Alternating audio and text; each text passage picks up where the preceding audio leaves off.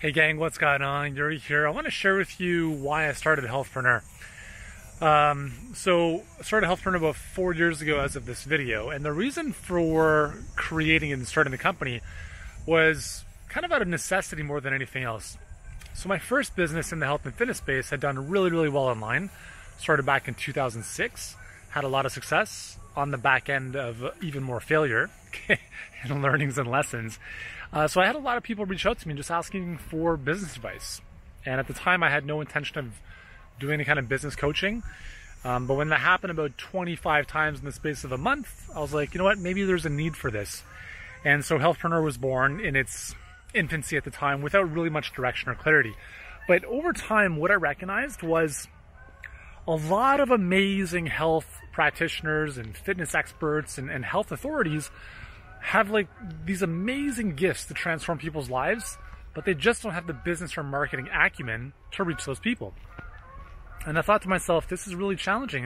It's kind of upsetting because, you know, why should a banker or a lawyer or an accountant have the financial means to, you know, live a great life? I'm just using 3 examples, obviously.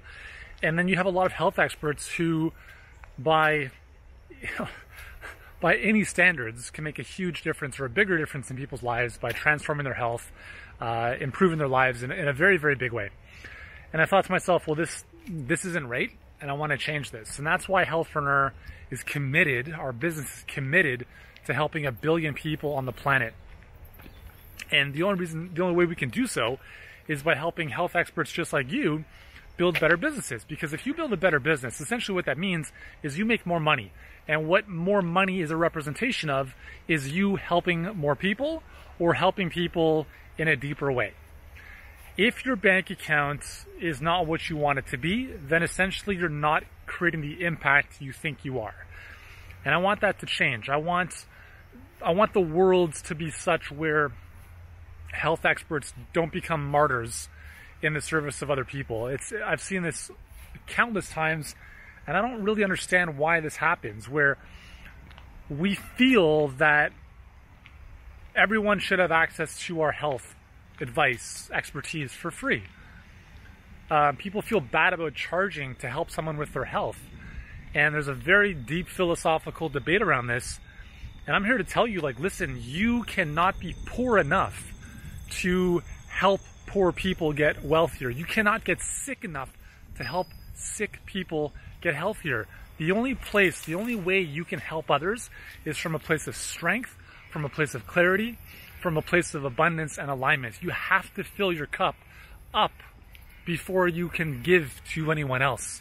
You can't be in a position to help people if you yourself are suffering financially or with your own health because you've burned yourself out in the process.